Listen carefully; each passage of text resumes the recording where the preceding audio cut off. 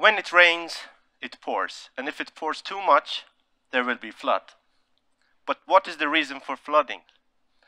The main reason is when the intensity of the rainfall is much more greater than the capacity of the drainage system, the pipes that we have buried under the ground in our cities. And the bad news is that we are expecting more frequent intensive rainfalls both today and in the future. So what should the cities do?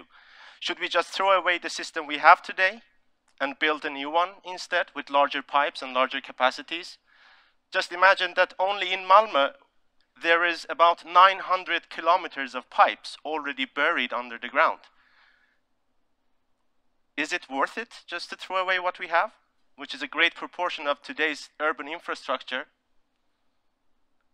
And the main question here is that, is it going to solve our problems? Well, instead of making larger capacities in the underground system, we could, on the other hand, decrease the load that we put on our system. And that is by introduction of retention-detention systems on the surface, so that the rainwater could be collected on the surface in large volumes before it enters the underground pipe system.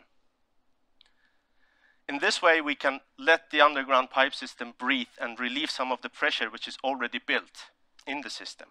But these retention-detention ponds or structures, they don't have to be in concrete and boring,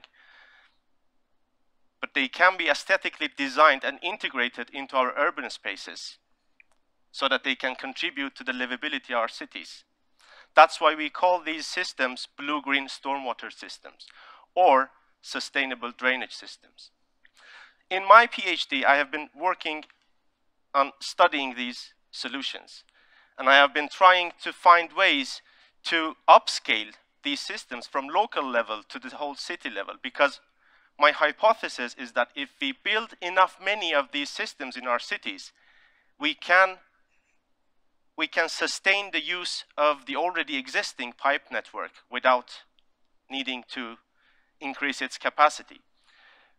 But there was a big challenge, and that was using models. The models that exist today commercially, they are very expensive, and they are expensive computationally. Only a one-dimensional, two-dimensional hydrodynamic model, it maybe takes about weeks to simulate an entire larger-scale city catchment. So it's very, very demanding and time-consuming.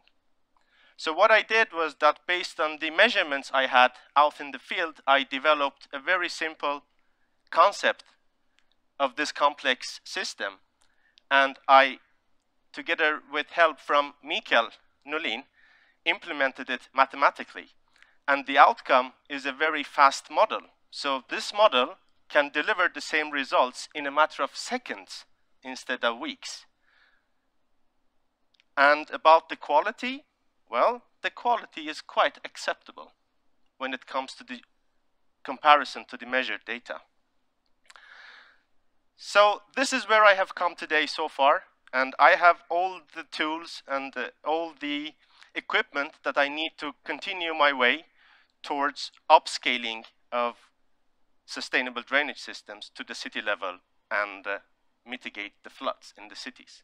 Thank you.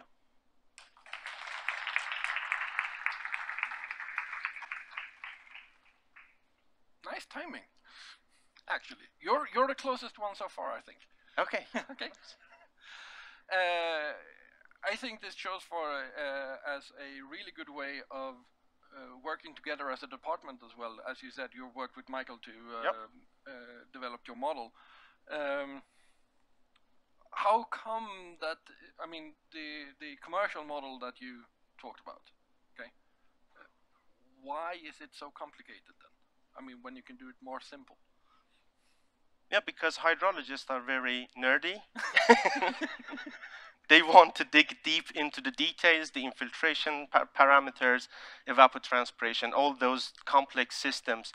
And that's because, of course, the pipe system can be modeled very simple in a one-dimensional model. And it is also very fast. But when you want to study the surfaces of the city, then it is very complex.